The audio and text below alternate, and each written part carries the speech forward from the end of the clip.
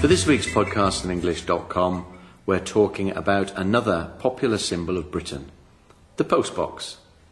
So, Jackie, why do you think they're so popular? It's interesting, isn't it? Because there are 100,000 postboxes in the UK, so they should be a rather boring everyday object. So I suppose it's the design and the history of the design. The postboxes that we see today on the street corner are still based on the original 1859 design. That's almost 150 years old. So who designed them then? Well, the very first postboxes, they've been in use since 1852.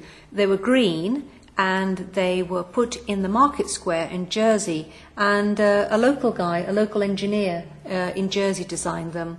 But then they didn't appear in London until a few years after that, in 1855. Okay, but they're all very similar now, aren't they? And are there still some of the originals around? Not the very first ones, no. But the ones in Jersey are still very, very old. But the ones today, they're all red, aren't they? The ones in the UK, just like the buses. Although there used to be all sorts of different colours, didn't they? Yes, red became the standard colour, like the buses, in 1874, and it took 10 years to repaint them all. And there's certainly a lot of history connected to post boxes, isn't there? I mean, I like the fact that it's easy to tell when they were made. I think if you look at some of them, you can see the letters VR on them, which stands for Victoria Regina. That means Queen Victoria. And so if you see that, you know that the postbox was built before 1901. Yes, so she died in 1901, so those ones are well over 100 years old. And the initials are easy to spot, aren't they? Because they're on the front of the postbox.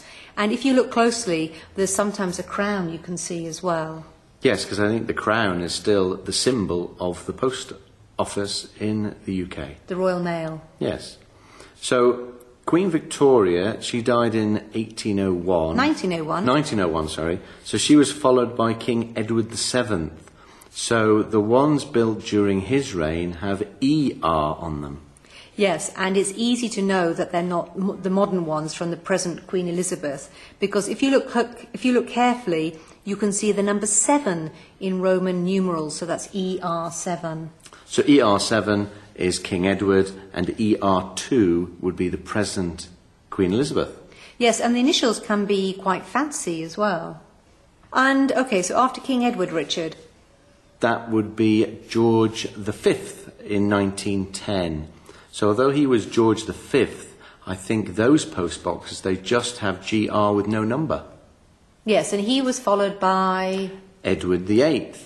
Now, he was only king for 11 months, so therefore there weren't very many made with ER8 on them. They're really quite rare. But we spotted one, I think it was near your sister's house. Bit surprising, that one. But yes, there are still a few around.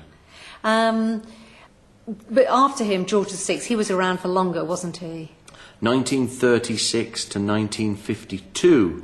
So there's quite a few GR6s. And finally, we're on to Queen Elizabeth II, ER2. She's been queen since 1952. So, of course, plenty of those, including some fat double postboxes as well, you can see. Yes. So a little project for listeners in the UK. The next time you pass a postbox, can you identify in whose reign it was built?